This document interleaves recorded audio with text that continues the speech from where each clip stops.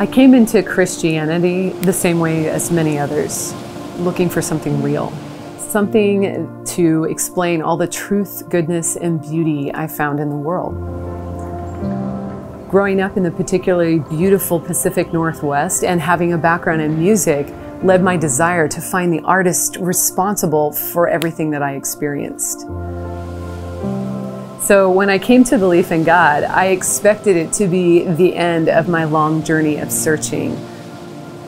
I was ready to take on the world, to soar, to find transcendent beauty, and to step into fellowship with all these people who had found the good and true God. If only I had known what was coming. In my book, I share snapshots of my experiences in the church, experiences that shaped me and my beliefs.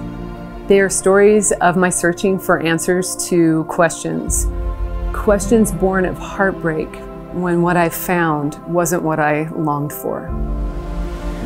Do you feel the ever-present tension of the beauty of salvation alongside the ugliness of human hypocrisy? You're not alone. If you're uncomfortable in the church, but you feel the risk of commitment calling, this book is for you.